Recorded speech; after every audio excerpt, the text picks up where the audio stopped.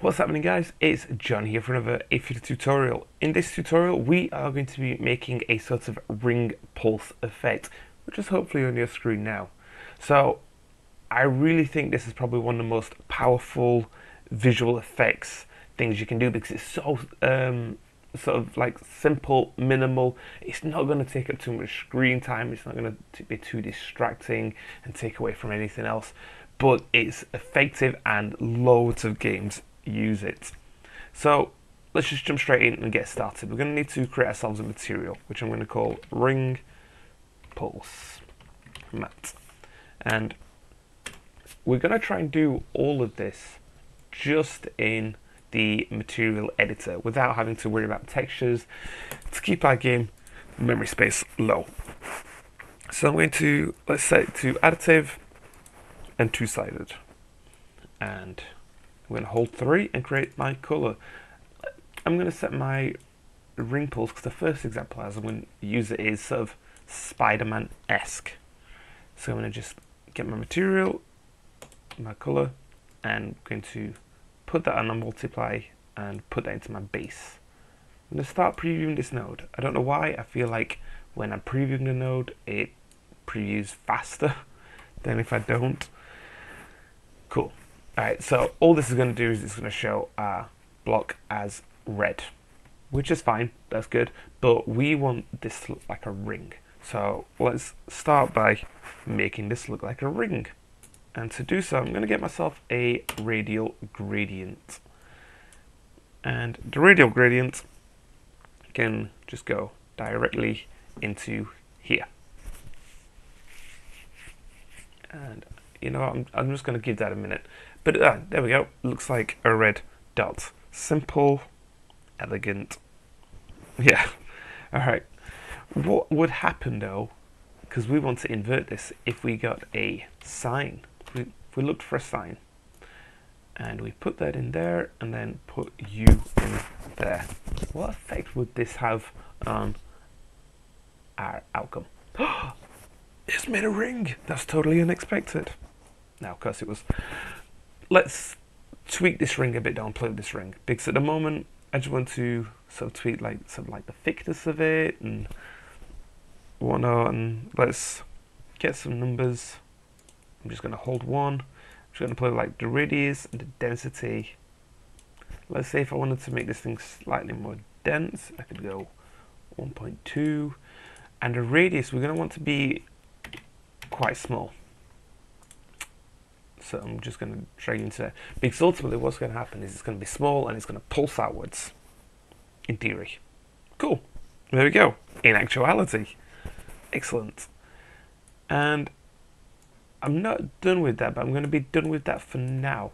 I'm going to put a pin in that, because what I'd like to do next is sort of make the scaling part of this. So to do the scaler, what we're going to do is get a scale UV by center, unsurprisingly, and drag U into U.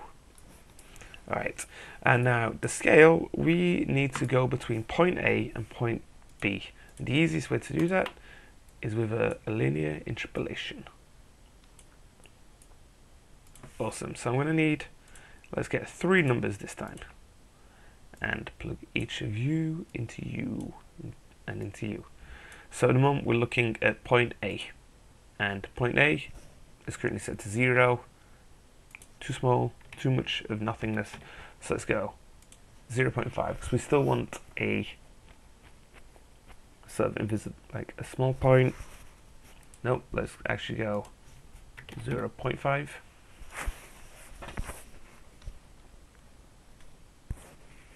There we go. We've got a tiny little ring. And next we're going to want the really big part where it's gone full on outside the part. So let's say it's 16, and let's preview that by holding on 1. Cool. Okay, that's what our ring looks like. We're probably going to want it to go a bit further though. Let's just, but for now we'll tweak and play with that in the end. So I'm just going to set that to 19, and we want to test this actually in action. So I'm going to delete my 1. I'm going to replace it with time. And just for now, I'm going to put a period of 1 there so we could see it popping up and down in, I'm sure, the beautiful way that it will. So what this should hopefully do is it should have it scale from really small to really big. And it does. Nice. Cool. Okay, it's coming along. I don't want this to constantly be triggering, though, constantly going off, so I'm going to want a little bit more control over it. So I'm going to get myself a clamp, and I'm also going to get myself a multiplier. I'm just going to drag you guys over here a little bit more. And the clamp is going to go in there, you're going to go in there, you're going to go in there. I'm going to set my period to, let's say, over 3 seconds, and I'm going to multiply it by 2. And in the clamp, basically what I want to happen is, let's set you to about 0.1 and set you to 2.5. So the multiplier should make the thing happen faster, but what the clamp's going to do is, I'm hoping it's going to give me half a second where the thing's not triggering, where we've just got like nothingness, because I want the pulse just to happen once, and I don't really want it more than that. If I could, I could play with the clamp and I could play with these numbers a bit more, and it'd give me a different effect. But let's see how this pans out. Awesome. See how we're getting that like half a second now, where we've just got the blackness. That's totally what I was going for. So I'm pretty much going to be done with the scale component. So if I highlight all, press C, I'm going to call this the scale part. So if I wanted to tweak the scale, like the speed of it all and everything, I can do all that there. What I want to actually do is play a little bit more with the shape and make it a little bit more sort of dynamic and exciting. And how I'm going to do that is with more. So I'm going to get myself a multiply. At the moment, our sign's going to a multiply to our base multiplier, but we're going to multiply it by something else just to get a bit more. I want a bit more of an electrifying, shocking look. So at the moment, it just looks too ring-like.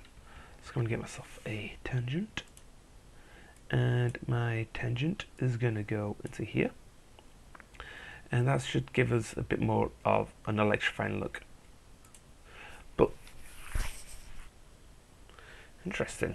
So we get a nice sort of like ring pulse out of this, which is pretty cool. But what I want to sort of deal with are these lines over here.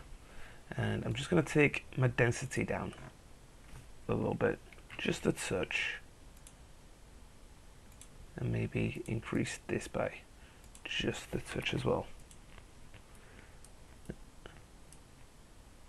Should we set you to maybe 16 as well?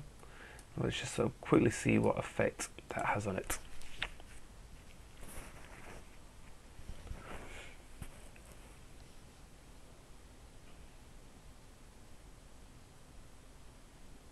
Cool, much better. We've not got to worry about this little dot now. So the problem I have with this at the moment is, if you look in the top corners, we can see where it's just hitting the edge of the shape, and we don't want that. It looks rubbish. So what we're going to need to do is we're going to need to take ourselves another one of these bad boys, and we're going to multiply our outcomes together. And if we remember, the radial gradient is going to force it all within a circle quite nicely. What this should hopefully do is it should stop the outer part.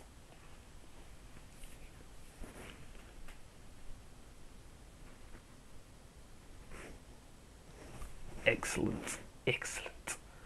Cool, let's give this a test, shall we? I'm going to open my third-person blueprint character, and what I want to do is I want to use this sort of like Spider-Man style.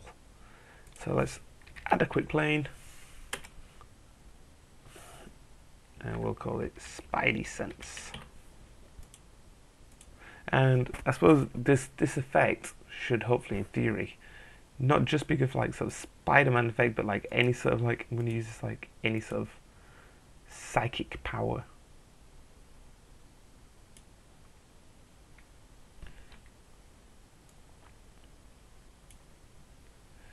Cool. And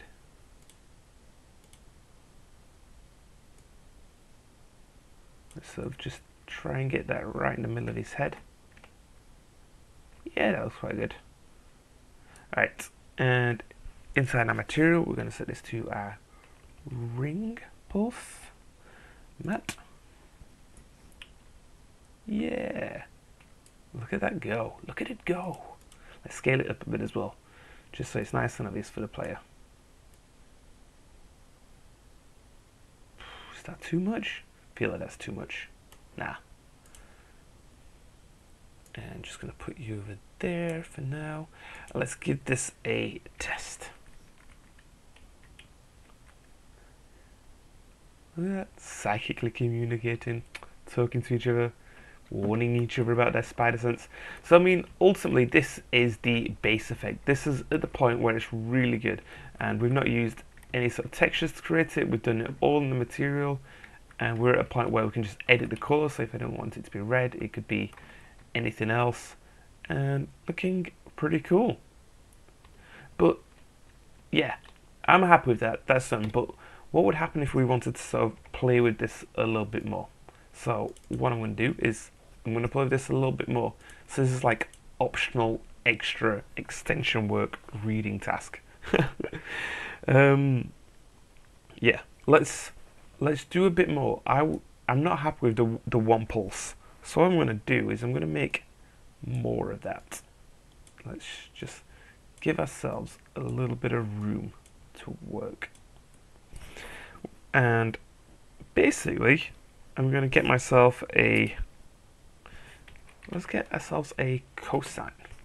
And what would happen if we then put our cosine into our tangent and put you up into there? What should happen is more. I'm looking for more sort of like radio waves this time, like a pulsing sort of radio wave system. Awesome! Look at all those like radio waves. Yes, looking really cool. But at the moment we've still got this weird ringing out effect. So let's do more. What we're going to use now is we're going to use one slightly different. We're going to use a 1 minus. And basically how this works is it sort of like inverts and duplicates everything. So let's just experiment. Let's put one of you in there, like that. Let's take our cosine and plug you into our tangent, like that. And let's sort of see what this does.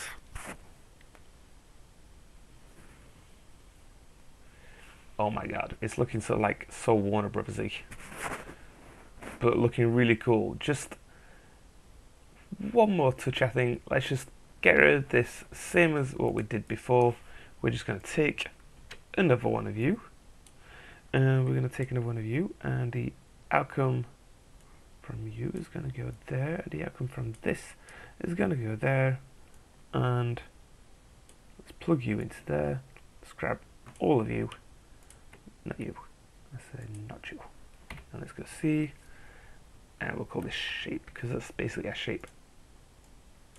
And there we go. Look at this. We've got even more sort of like radio waves going on. We can play with the numbers on this. We could play with the numbers on the scale, and we could sort of keep going with this. But let's sort of try this out and see if we can get like a different effect going from it.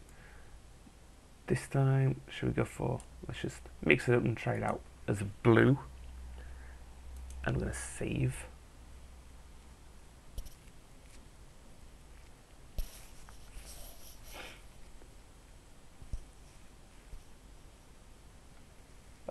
Looking super electrifying. And for sake of test, let's go for a different effect on this now. So I'm going to rotate you down to like 90 degrees, and let's put it by our feet, shall we?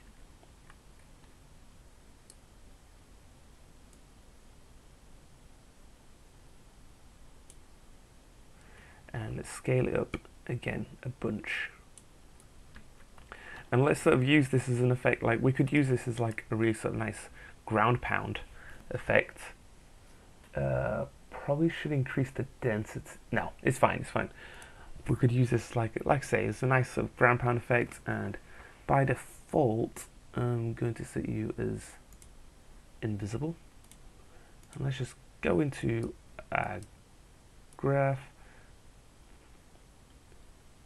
and why not, let's just put on left trigger, on left trigger,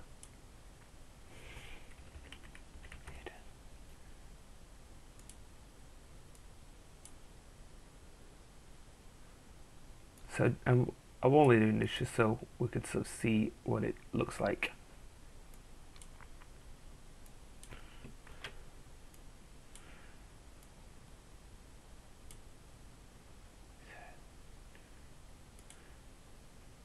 Is that right? Did I do that the right way around? Let's just, oops. Let's just have a quick look. I know what I did. I know what I did wrong. As a foolish man.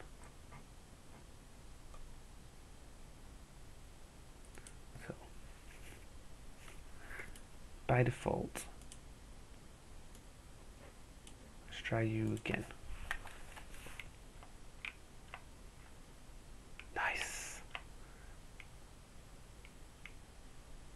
What? Okay, almost there. I got my triggers the wrong way around. All this for the sake of a test. Alright, let's try this again. Cool. So, like I say, you'd probably set this on a collision or on some other kind of event, but when we hit the ground, create a pulse. Let's try this one more time. And yeah, that's okay. It's just we're not really controlling the time, which probably have to put in the timeline.